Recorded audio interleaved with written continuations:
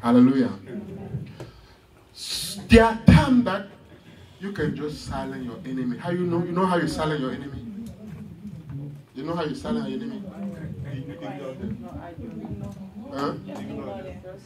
Huh? If you want somebody to be silent, what do you do? I became silent. Because you did what you... You know that silence is a bigger weapon? Yes. It's a weapon that always works for me. Huh?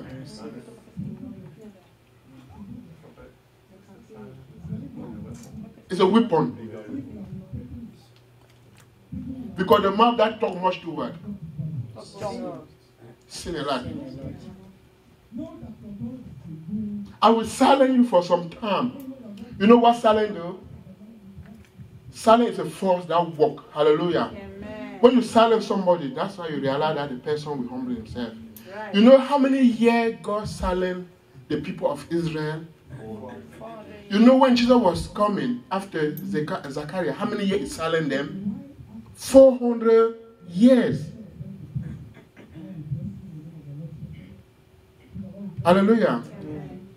Because when you are in the silent place, hallelujah, when you are not there arguing, you can hear from God very well. Amen? Say, I will silence them. I will silence my enemy. Until they became what? My food. You read in the Bible, no?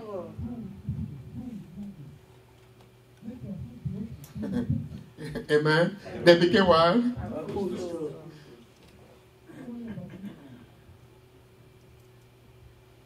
That's a vision for you. Amen. When you want somebody to grow, talk about it. Yes. You want to advertise your enemy, do what? You want your problem to grow, do what? Let's continue.